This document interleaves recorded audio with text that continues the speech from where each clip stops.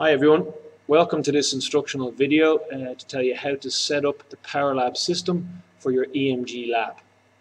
So when you're on the home screen, go to this folder in the top left hand corner, double click, then you should access the C drive, then look for the folder Work Area, then look at the folder Labs, look for the module code SS4202, look for the appropriate lab, which in this case is the EMG lab, and then open the previous setup EMG voluntary integer.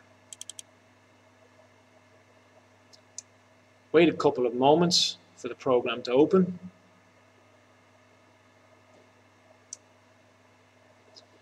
When the program opens, you'll see this screen setup, and here you'll see that there are 4 rows where we're going to begin recording data. The first 2 rows represent the raw data. In the first row is coming from the electrodes on the biceps.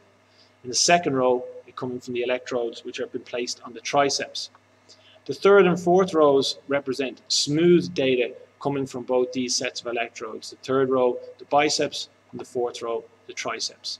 To start your recording, once you have the electrodes placed on the participant, as you'll see in the next part of the video, press start.